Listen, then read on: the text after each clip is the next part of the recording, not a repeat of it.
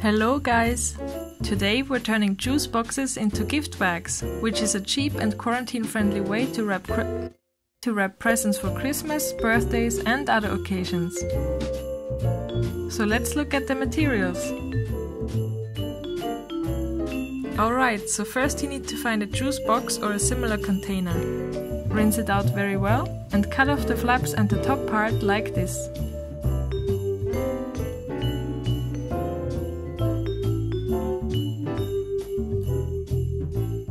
Now that it looks fairly smooth, we can move on. We will tear off the top layer, which has the print on it, to reveal the paper underneath.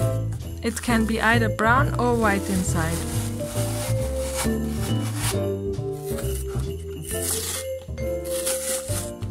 A craft knife can be helpful for scratching and cutting, and nail scissors are handy too.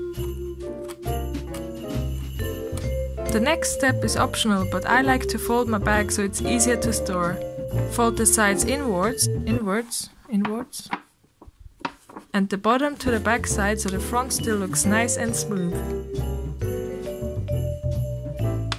Next you can use a ruler to make the bag opening as straight as possible.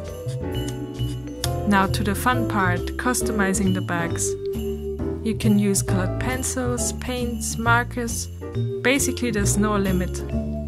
Or if you're crap at drawing, try decoupage. Find a napkin with nice designs, tear off the layer with the print on it, and cut out the design you like.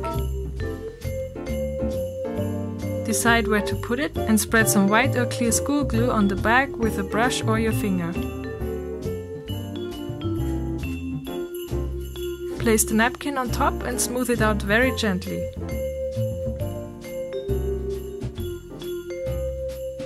Now, how do you close the bags? One idea is to poke 2 holes and insert a ribbon or nice string that you can tie into a bow.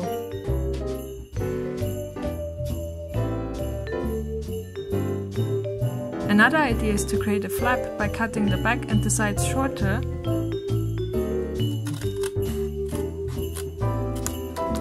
and folding it to the back.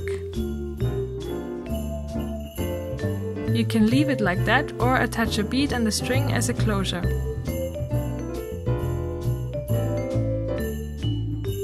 And if you attach 2 handles, you have an open gift bag. The bags are great for edible treats or... what's this? It's my new merch! I created a crafty pattern that you can find on this face mask, these stickers and more. The mask comes in different colors and the stickers in 2 sizes that are great for your creative space. Support this channel and head over to Teespring to get your crafty merch.